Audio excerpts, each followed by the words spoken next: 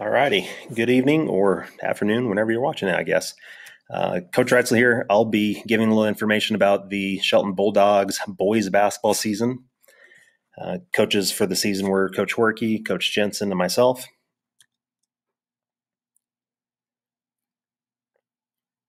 The Bulldog team for the 2019-2020 season. Seniors, Ben Bombeck, Rai Cheney, Marcus Lauber, Erickson Ramos, Colby Sutton, and Kyle Ween. Juniors, Tyson Kenton, Angel Lynn, Ryan Lewis, and Jose Montanez. Sophomores, Christian Bly, Kellen Gegg, Zach Myers, and Kobe Reitzel. Freshmen, Quinn Cheney, Will Rowe, and Sam Stewart. Student managers, Justin Riley and Griffin. Our statistician on the iPad was Riley Bombeck. And then we'd like to thank our scorebook keepers, Aaron Bly, Mr. Kenton, and Mrs. Potter. All right. Season highlights. Varsity record for the season was 16-7. And just want to show results for the season. Pre-holiday tournament or pre-Christmas time, we had a 5-1 run. Started off with a tough Elm Creek team and then kind of rolled off a few wins. Have a little bit more about the holiday tournament here in a second.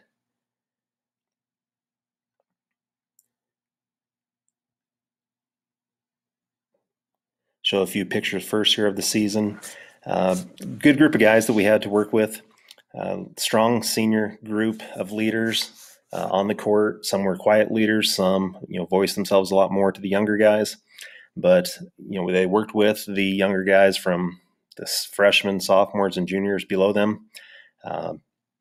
They work well together, and I think they really made each other and the younger guys better throughout the season.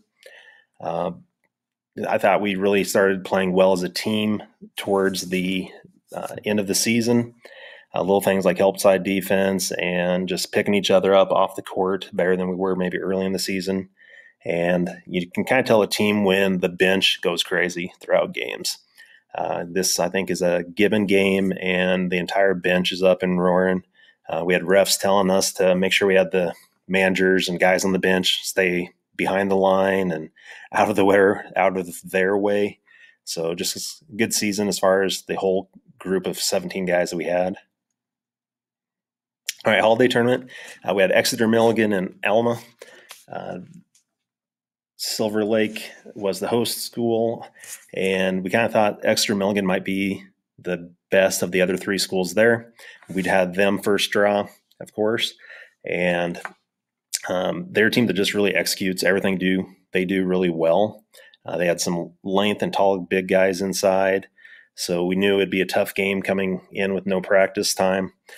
We scouted them out pretty well, and I think the scout team guys really helped us get this victory. We struggled a little bit scoring-wise to start the game, and I think our scout guys really ran their offense better than Exeter and Milligan did. I think it really helped us just know what we were doing and what to expect that they were doing. And then the championship game with Alma, we just kind of took control and dominated them. We didn't let them get into what they wanted to do. We had extreme pressure defensively on them. Our guards really made it tough on their guards to bring the ball up court, to get open guys, to get open shots. So just a really good tournament for us.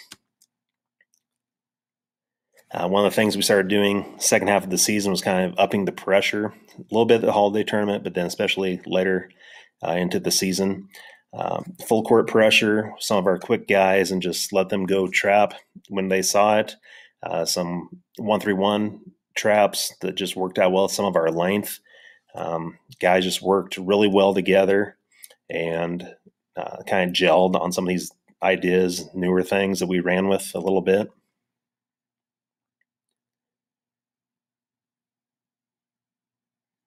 And we had some individual performances throughout the year. I think we had probably 5 or 6 different guys lead us in scoring in games, from Angel and Marcus to Rye and Quinn, I think one game, and Erickson.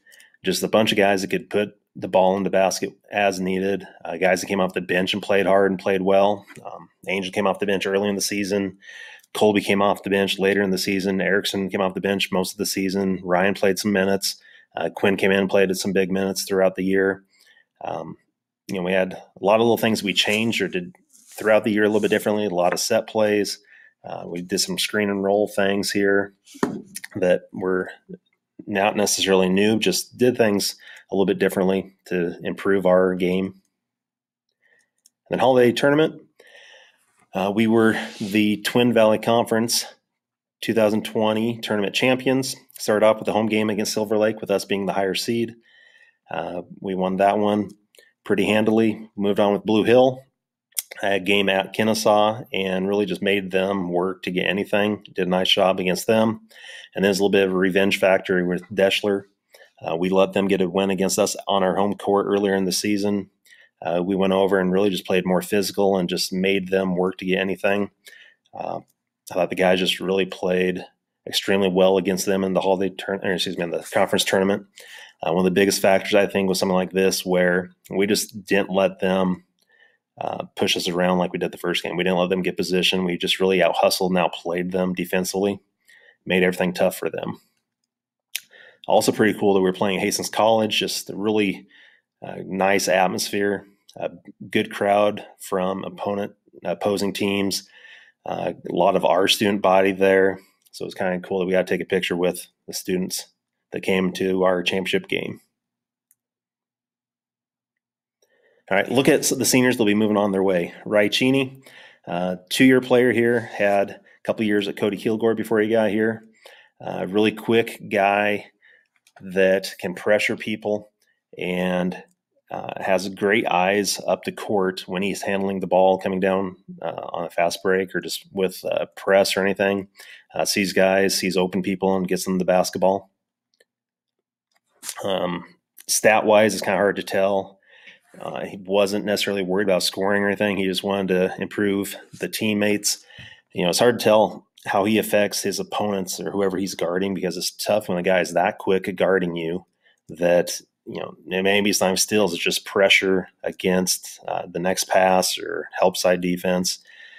Just a really good kid that helped our team throughout the last couple of years.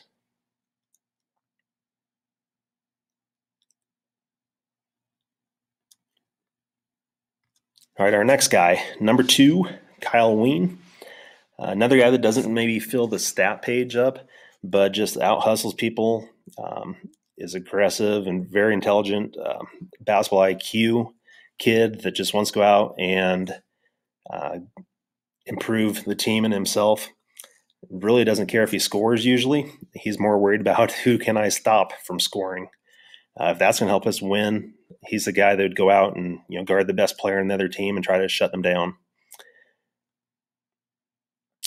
Points, maybe weren't the biggest thing. He'd love to get a few here or there, but would kind of grind out, get a few rebounds, hit a couple short ones. The big stat maybe that, again, is hard to measure is how many points do you prevent the other guy from getting. If he's scoring below his average, you probably did your job for the night. And that's pretty much where we put Kyle a lot. Put him on the tough guy, the guard. All right, next guy here, number 10, Erickson Ramos. This guy, when Erickson heats up, it's hard to guard him. He can shoot and get on a streak and pour off 4 or 5 threes in a row. Very aggressive, isn't going to back down from anyone defensively. Going to go in and battle with the big guys.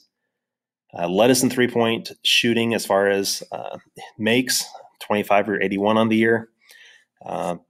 Free throws, 84% for the season. 55 threes in his career. Just really good shooter from the outside that, if you're going to guard someone else and leave him open, he's going to make you suffer or pay for it. All right, next guy, Ben Bombeck, number 23 here. I didn't believe he had that big of a vertical. He must have had a springs against Deschler or something in that college court, Ben. Guy that's played for 4 seasons. I know as a freshman, kind of got thrown in to play a lot of minutes and was probably maybe not ready for it as much as he was on the court. A lot of pressure as far as playing time and taking care of the ball and some other things. Definitely shooting in his range on these shots. We want to keep him inside the lane. I think he made one on the year. Is that what he made, Ben? Let's take a look at the stats here.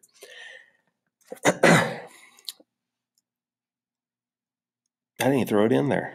I didn't throw your threes. Well, good job as far as inside rebounder, physical kid that go guard anyone. Career free throws.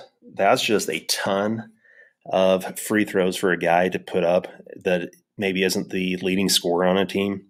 And the main thing was no technicals this year. Good news. And no penguin slides this year because those can lead to stitches, I hear. And I just like that picture. All right, our next guy. Number 24, Marcus Lauber.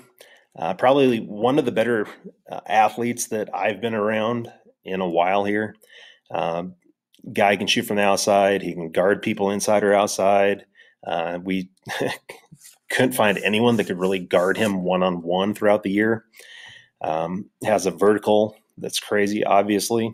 A state high jumper, just really solid athlete that probably could try to score 25 a game if he was selfish, but he would pass the ball. We'd almost have to tell him to take shots sometimes where, he would look for a teammate. Sometimes the teammates better be ready because the pass is coming and it's coming with a little heat. But strong player. Best part of the season maybe is how excited Marcus would get when he got a chance to throw one down. And it happened a few times. I lost track. That's probably a good thing, huh? Career-wise, just fills up the stat page. Even just on things you wouldn't think a big guy had, like assists and just a lot of little things. Help side defense, scaring people, coming over help side to get blocks. But his number one fan is this guy.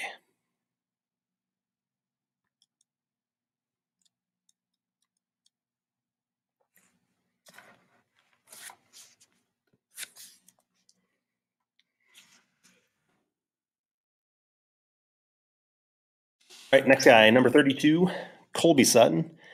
Streaky shooter again, kind of like Erickson, but if Colby was on, you better watch out because he hit them from outside. Guy would play tough inside, would not back down from the big post that we are going against. Good team player. Look for teammates on the court. He'd cheer for them when he's on the sideline, come in, bust his butt and guard a guy.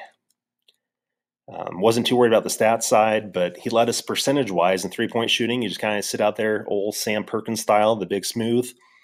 I had a few blocks on the year, but biggest thing I always thought was the post denials. He was not going to let a post guy catch the ball. Just outworked a guy and was tough on those offensive players.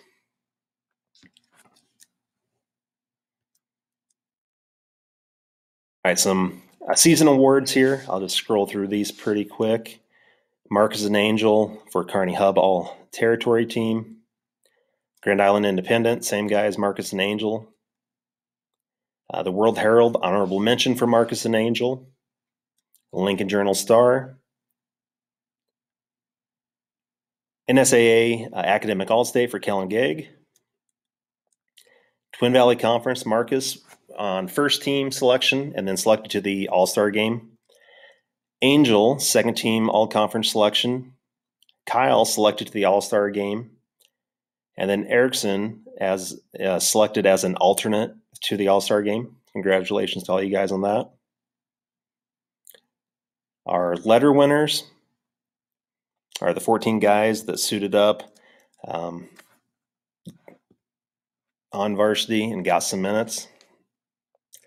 We would like to thank all the teammates, the student managers, the parents, the fans that came, supported us throughout the season. Definitely will be a season that we remember. Especially for the seniors.